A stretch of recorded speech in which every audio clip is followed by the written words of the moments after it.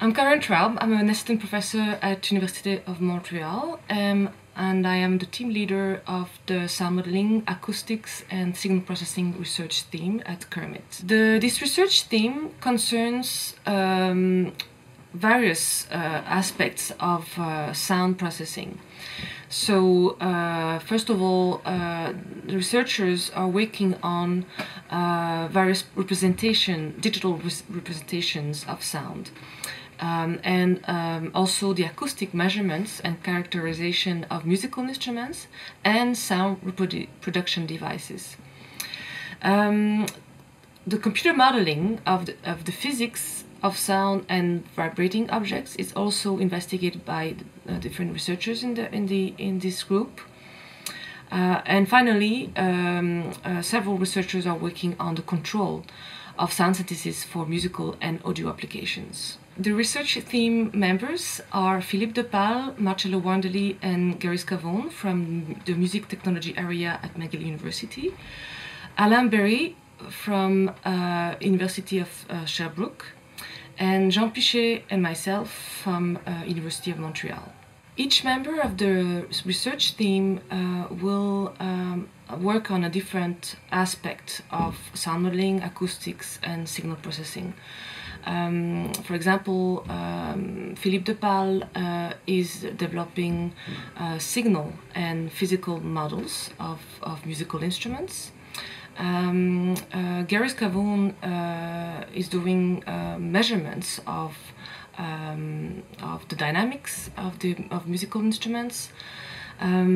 Here at Université de Montréal, we look at the musical instrument timbre from the perspective of the performer. So, looking at how performers control musical instruments, and this information can eventually be implemented in the control of synthesis engines.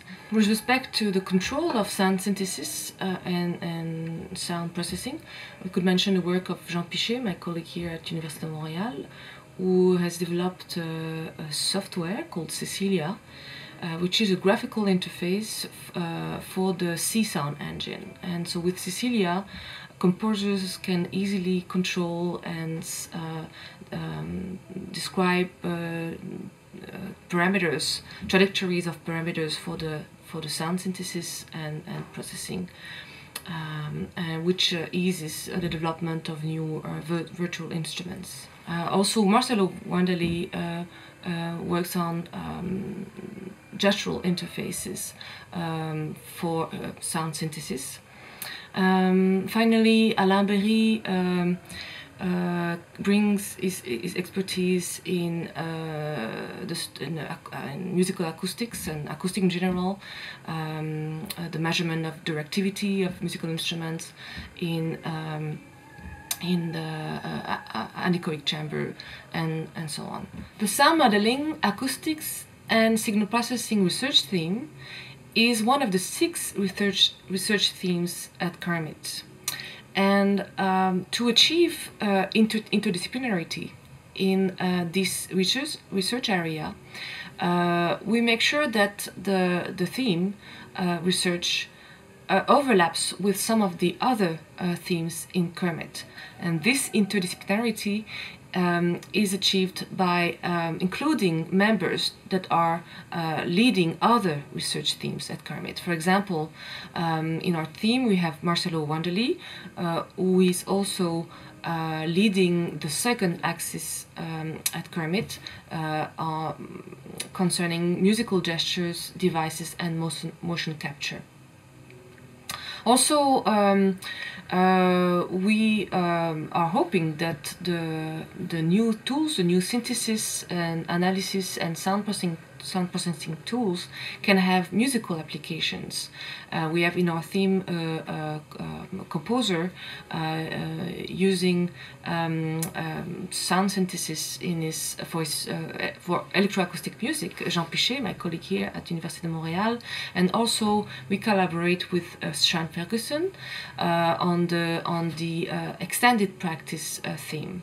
For example, if we are considering extending a musical instrument, it's important to understand all the